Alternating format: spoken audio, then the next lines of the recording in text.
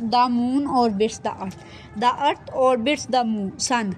Both are rotating on its axis and traveling in an elliptical orbit around the sun. The earth's rotation on its axis marks the sun rise in the east and set in the west. Moon takes 29 days to complete an orbit around the earth.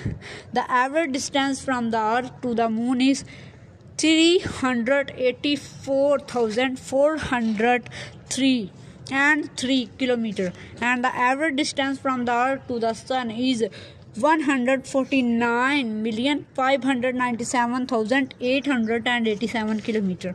When the moon is directly between the earth and the sun, we see a solar eclipse. When the earth is in between the sun and the moon, the earth's shadow darkens the moon.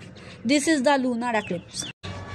चांद ज़मीन का चक्कर लगाता है और ज़मीन सूरज का चक्कर लगाती है। चांद और ज़मीन अपने अपने महवर के गिर्द घूमते हुए सूरज के गिर्द बैज़वी मदार में सफ़र कर रहे हैं। ज़मीन का अपने महवर पर घूमना सूरज को मशरिक़ में तुलू और मगरिब में गुरूब करने का बाइस बनता है। चांद को ज़मीन के गिर्द एक चक्कर मुकम्मल करने में 29 दिन लगते हैं और ज़मीन से चांद का औसत फासला 384,403 किलोमीटर और ज़मीन से सूरज का औसत फासला 149,597,000 और 8,887 किलोमीटर है।